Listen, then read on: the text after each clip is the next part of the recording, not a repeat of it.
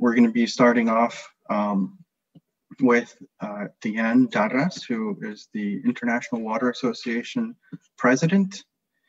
And she's going to be kind of setting the scene for us. We'll start with this one now and jump right in.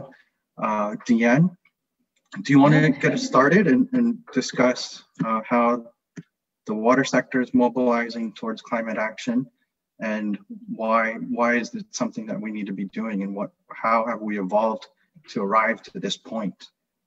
Thank you very much, Jose. Yeah, I think it's very important to remind everybody that IWA, the International Water Association, which is a scientific and knowledge network, has always been, without knowing it, working on mitigation, climate mitigation, because energy is one of the important costs for water treatment plants and wastewater. So at the beginning, we were trying to reduce the cost of the water by reducing the energy, but that is just the indirect impact on climate change.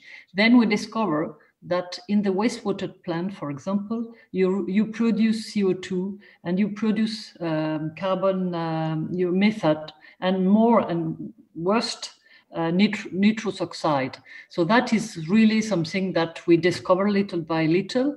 And since now 10 years, IWA has been working with some people in order to be able to evaluate how much the impact on climate change due to our treatment plants and wastewater plants. So that is very important, because if you are not able to measure, and I think we are going to come back to the WaterClean program, if you can't measure, you can't really change your attitude and change the way you work. I think the looking at reducing the cost, then suddenly looking at mitigation, and now we go further, but maybe we speak that later on. We try to also adapt. We need to be more resilient.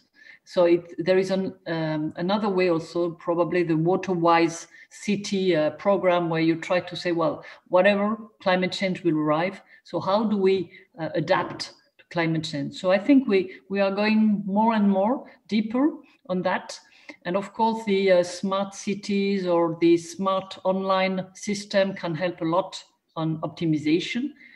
And probably it's also what will happen with COVID and the post-COVID way of working. We are going to work more on online and things like that. So I think it's important to remember the way where we went. First, reducing energy. Second, really measuring and reducing the green gas emissions, and now trying to adapt and reduce the use of water, because it's a way of adapting. If I can sum up a bit the history of what we do and what we did.